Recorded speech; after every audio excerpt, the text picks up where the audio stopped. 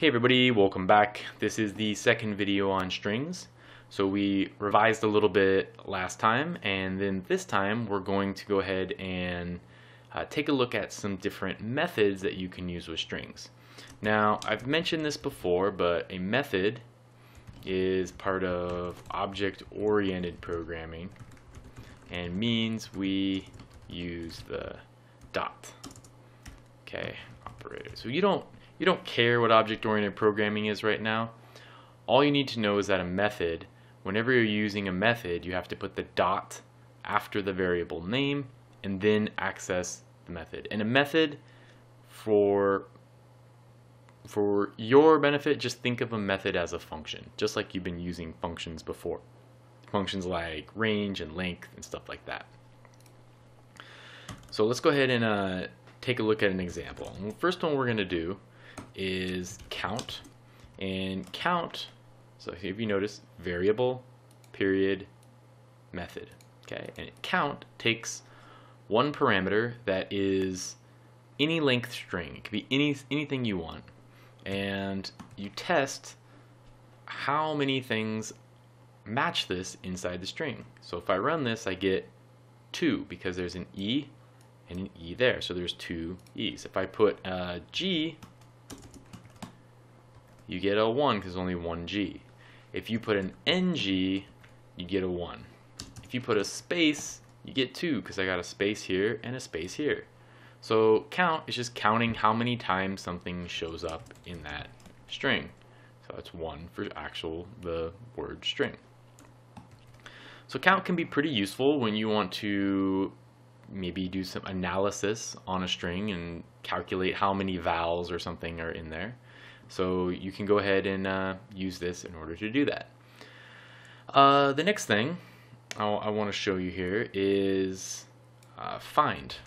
Okay, so find, what it does is it works kind of like count in that it searches through the string for something that you give it, for example, an E. But instead of counting how many things there are, returning a number, it tells you an index of where the first one of those things are. So if I say E, okay, so if I say E, that's going to give me this. So what it should do is it should say 0, 1, and give us index 1. If I run it, I get index 1. If I put a capital S, it'll tell me index 5. Now if I actually put string, it still tells me index 5 because the capital S starts at index 5. So the string starts at index 5. If you put capital O, you get index 12, and so on. Now, you notice though, if I put E, it only finds the first one, not the second one. Okay, so find works pretty well for finding one of the things. Now, there's other methods for finding multiple indexes, but we're not going to talk about that this time. We're just going to look at the simple find method. Okay? Now, let's say that you got the idea. You're saying, well, I want to find this variable, or find this letter rather, and then I want to change it to be something else. So let's say you try to do that. So you say, all right, well, I'm going to find the index. So I say string 1.find E, and then you print out the index. Okay, so I run this, and that gives me 1, exactly what I wanted. Delete the first one there. Now I say, oh, I'm going to use that index, and I'm going to change the first E to be something else. So you say, okay, well, I'll do string, and I can access this just like I learned in the last tutorial, and I'm going to change it to be a 3 instead of an E. And you try this, and you say that, string 1, not strs. It says type error, string object does not support item assignment. Well, what does that mean? It means that strings, like a tuple, are immutable, meaning once you make a string, you can't actually change it. So once you create this variable, you can't change it. You can reassign it. You can say string 1 is equal to test string blah, and this is okay. You could redo it like this, but you can't make an individual element from the string change value. So if you want to change this to a 3, you would actually have to create a whole new string str2. So what you would do is you would have to use some sort of list division. So I'm going to show you another way to do this here. Is you're going to have to break this list into two pieces. You're going to have to break it into this, and you have to break it into this, and you're going to have to change that and then put it all back together into a new list. So how can you access just part of, or sorry, return it back into a string, not list? How do you access part of a string? Well, this isn't a function, but it's also very, very useful, and we're going to use it in a couple examples in this video and the next video. So let's say that you want to access just part of the string. So I want to just to get the first character of string 1, I could do this. Okay, and this will print a T. And we've seen this before with list. What this says is start at the beginning, and I can put a 0 here too, it's fine, and it go up to index 1, not including index 1. So this goes from here and takes this. If you want to get all the way to the end of test, you need to go here. So this will take all of test. If I wanted just that last T right here, you do 3 to 4.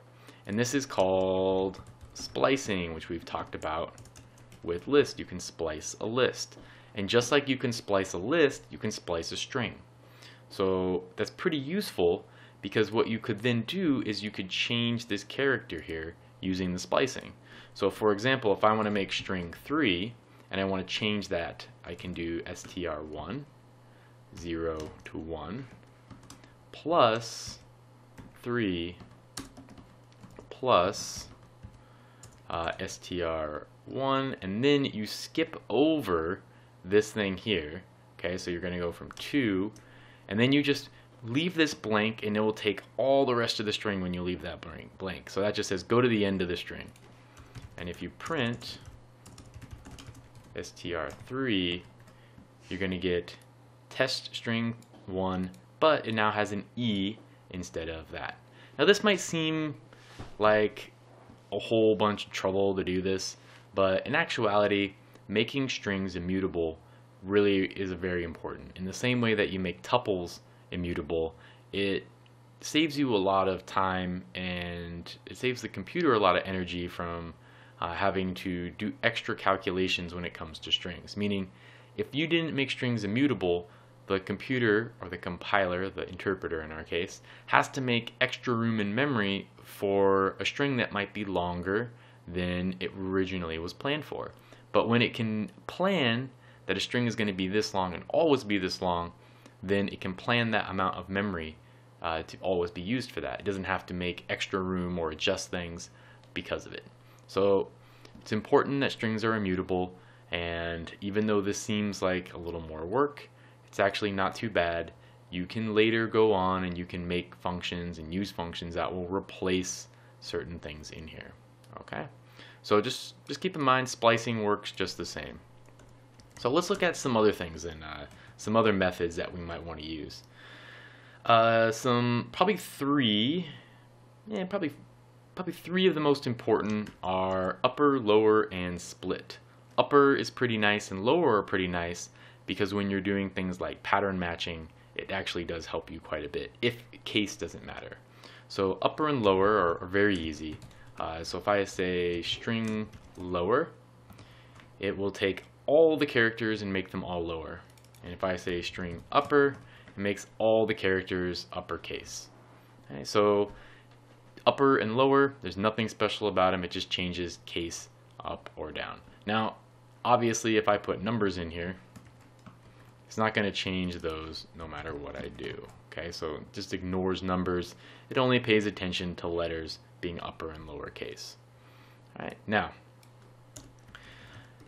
the last thing I want to show you is by far the most important thing whenever you're manipulating strings, and you will probably use this method anytime you're doing string manipulation. And I've saved it for last for that specific reason.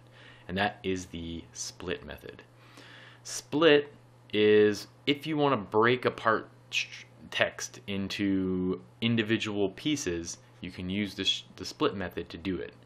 So I'm going to say split string1 is equal to str1.split, and if I do this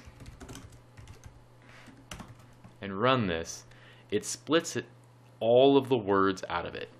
Now here you're saying, why? Nothing's in here. How did it know to split this? Well, the default is to split something based on a blank space. So if there's a blank space, it'll split stuff. So if I run this, notice it doesn't care how many blank spaces there are. It's still going to take all the blank spaces out and just take all the words that are there. So it'll also take numbers, it takes anything. If you have anything there at all, it'll take those as long as they're together and they're not spaces. All right, so split is very, very, very, very useful. You can also split on other things though. For example, if you wanted to split on E, if I did this, it would split here. It would then take the E out and then goes all the way up to here and then splits on this E, and then it takes everything after that. And notice this time the blank spaces are all there, all what we call white space, or just a space bar, or whatever you want to call it. So all those blanks are all there. So you can split on anything you want at all. Maybe you get some text that is test string that more stuff. I like mangoes, new line. Yes. Okay, so maybe you get something like this and you want to split on a new line. You can do that as well. So splitting on a new line would give you this. It splits on a new line. So if you, for example, you read in a whole file and the file has a whole bunch of new line characters, you could split the whole text on each line. And then each line, you could then take each line and split it on the words. Or you could split the whole thing on words. It doesn't really matter. Okay, so in this case, split is super important. You can split on new lines, you can split on anything you want at all. So when we get to using files and other things, we're going to come back and we're going to use split a whole bunch. And in the file stuff, I'm actually going to show you another one called strip. And strip takes off characters at the very end, like new line characters and other stuff. But I'm not going to do that here. I'll wait till the file section in order to do that. It's not as important in this part. Okay, thanks for watching. If you have questions, leave them in the comments or on the website. Comments on YouTube or comments on the website. Alright, thanks for watching. See you soon.